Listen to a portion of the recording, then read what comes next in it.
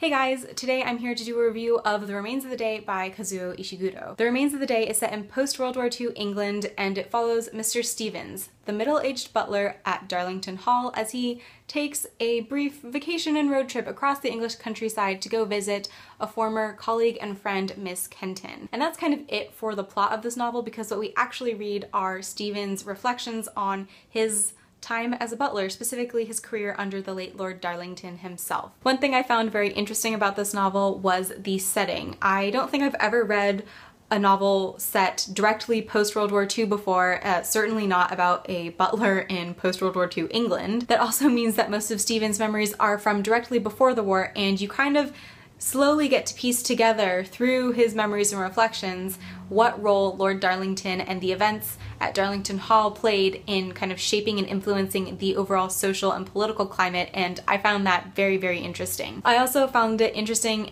in the way that it tied in with Mr. Stevens' own sense of identity and his discussion of what it means to be a great butler. I also just want to mention real quickly that this novel feels very distinctly English to me, particularly in the sense that everything is very controlled and understated. Although this is one of Ishiguro's most beloved novels and it actually won him the Booker Prize, I was actually rather disappointed in it. Ishiguro's other novel, Never Let Me Go, is probably my favorite book of all time, and I think no matter how hard I tried, I really was comparing The Remains of the Day to Never Let Me Go kind of the whole time I was reading it. Also, this book has been recommended to me more than any other book ever.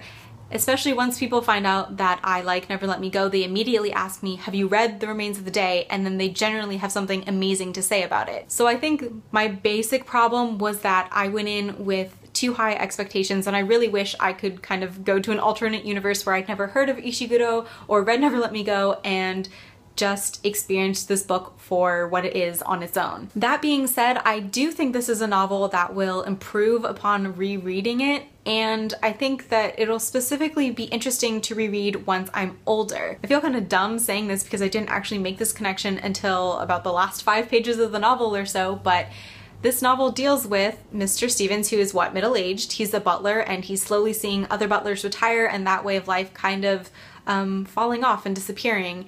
And he's already kind of hit the peak of his career and trying to figure out what to do in his post-Lord Darlington days.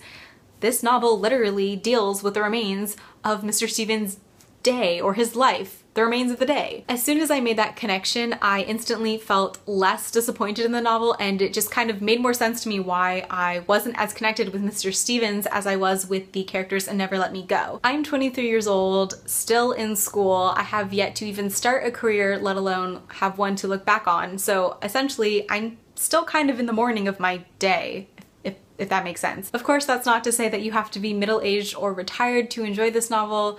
I think that if I had read this closer to graduation and the end of my undergrad career, that would have been the end of a day, the end of a single phase. It might have meant more to me, or I might have connected with it more. Whereas right now I'm kind of at the beginning of a new day. I'm starting a new phase of my life. How far can I push this metaphor? What? So those are all the thoughts that I wanted to share on The Remains of the Day. I did enjoy it. I believe I gave it 3 stars on Goodreads, but it didn't live up to the Never Let Me Go standard, even though it was probably unfair of me to compare them. If you've read the novel and you want to talk about it, please leave me some comments down below. I'm also going to be linking 2 reviews that I really enjoyed. One is from Sabrina from Unmanaged Mischief. She kind of had similar feelings to me. And then the other is from Ashley at Climb the Stacks. She actually really enjoyed the novel, so I just wanted you guys to get another perspective, a different perspective. So those links will be in the description box if you'd like to check those out. Anyways, that's all I have for the video. That's actually all I managed to read in March 2015, so go me. But I hope you guys are having a fantastic day, and I will see you next time. Bye!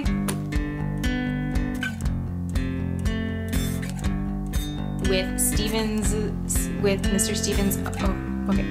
I also, oh, that totally didn't make sense. Middle grade.